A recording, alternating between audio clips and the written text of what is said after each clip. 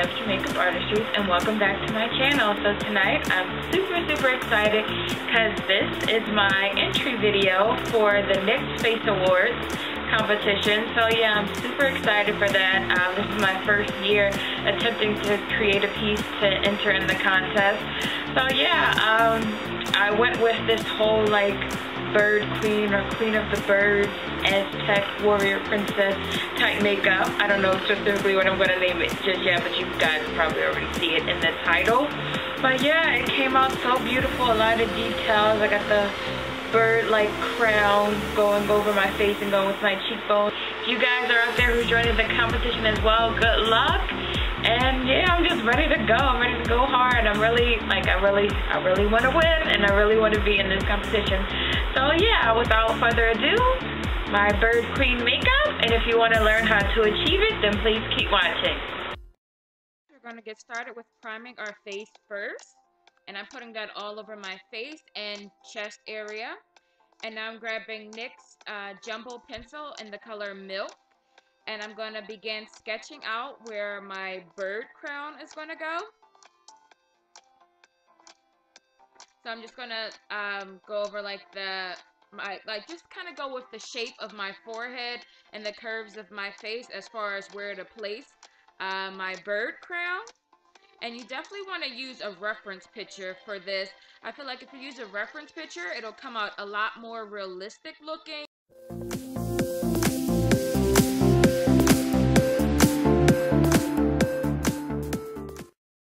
Okay, now I've gone ahead and started drawing out the small like feather or scale looking,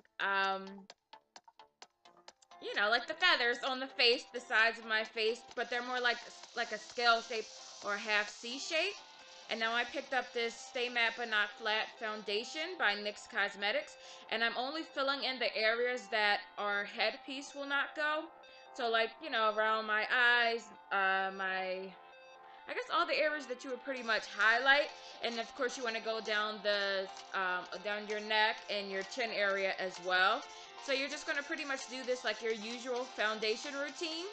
And now I'm just slightly fading that down my neck as I just mentioned, and just patting it in just to give my skin a little bit more of an airbrushed effect. And now I'm going to go ahead and start highlighting my usual highlighting routine under my eyes, on my cupid's bow and my chin, and just a very little bit on my jawline. And I'm just spraying this brush with NYX matte finishing spray or setting spray. And I'm just going ahead, this just helps making blending in your concealer or any other makeup. It just helps blending it in a little more seamlessly, and it looks a little more airbrush. And I'm just setting all those areas that I highlighted with NYX Cosmetics Pro Matte or Pro Highlight and Contour Palette. And I'm using the yellow shade and a little bit of that, it's more of like a light nude shade that's right next to the yellow shade.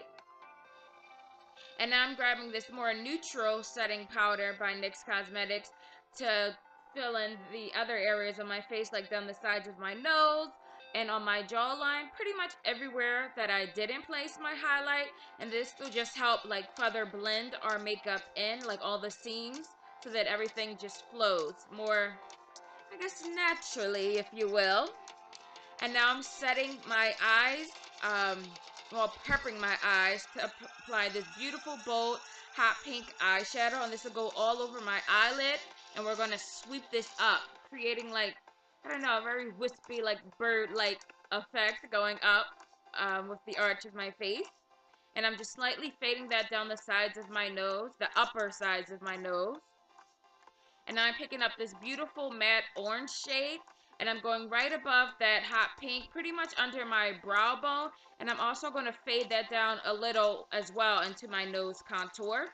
Now again, I'm picking up NYX Jumbo Pencil in the color Milk, and I'm just going ahead and lining my waterline with that. And I'm also going to bring that down a little in the corners of my eyes, just to further create that bird-like effect and make my eyes look a little larger and bright. And I'm just setting that in with the shimmery white eyeshadow. It was getting in my eyes a little bit. You know, you just got to be careful when you're doing it. But I'm taking that same shimmer shade and going back again under my brow bone. And I just slightly blended that in. And now just under our waterline and where we created like that inner bird corner eye, I just took different shades of blues and I just lined under that. This will make that white really pop more and further create our bird look, you know, that big bright eye. And now I'm just going ahead and I'm just slightly blending all of those blues in and slightly blending it down into our highlight just to make it really fade and flow beautifully and very softly. And I'm going ahead and filling in my crease area with this deep purple just to give our crease area a little bit more dimension and really make our colors pop so it can just look bright and vivid and super colorful. Because I don't know, I just was thinking of like parrots and other tropical birds, so I really want this look to be super bright and colorful. And now just to further make our eyes pop a bit more and make them appear to be larger, more bird-like, I'm going ahead and lining just around where we did the white eye pencil.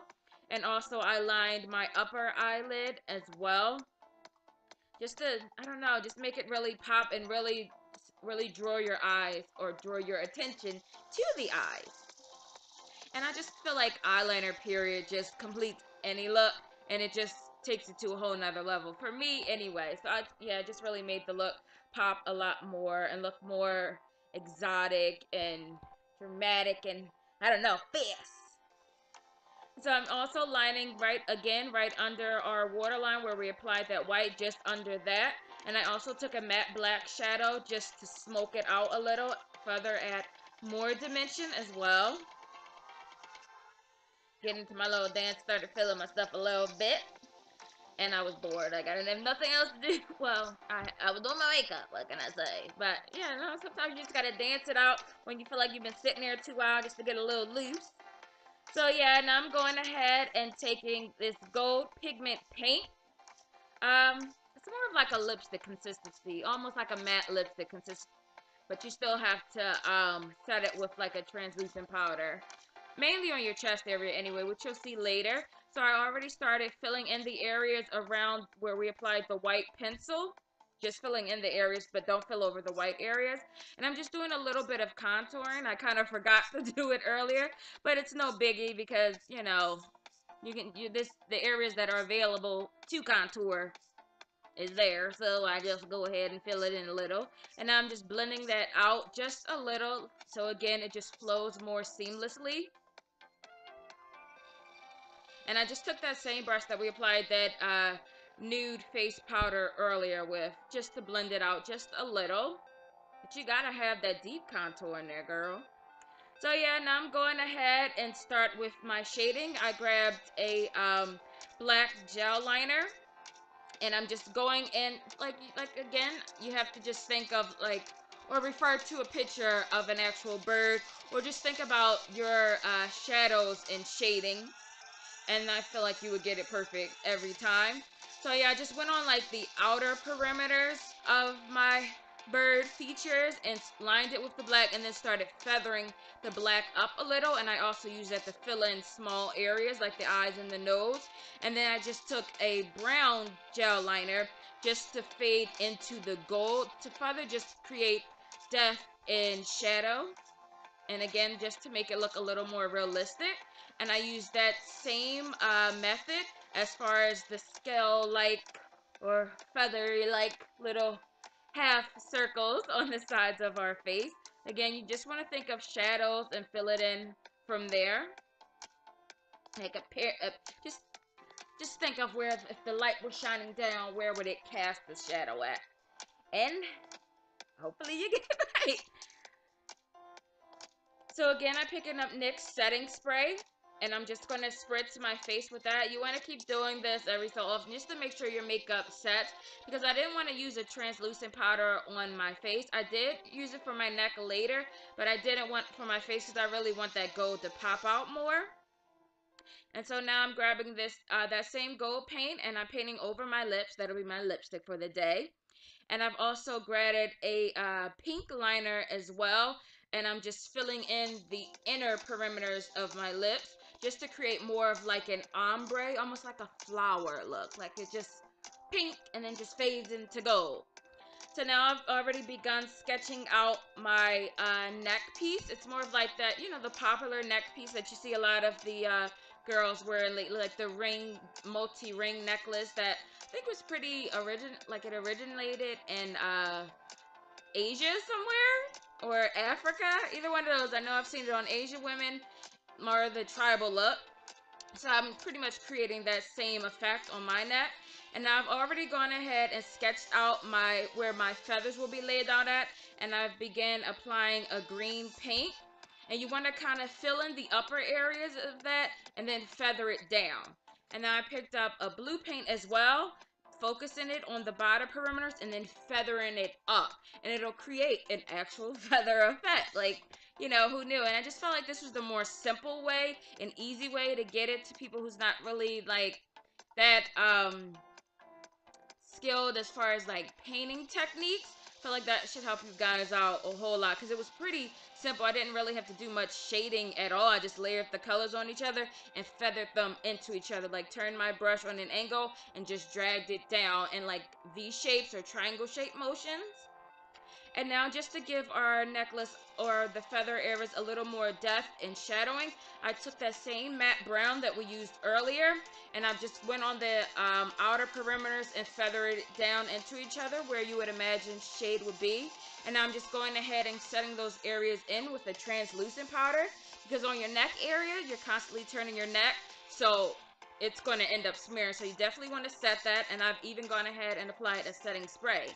And now for the fun part, I'm adding my feathers. These I got from my local craft store. And you can just pretty much apply them however you want around your crown. This is what I chose, just the top of my head. And I just took a little bit of eyelash glue and applied it to the tips, wait for it to dry a little, and then started placing it.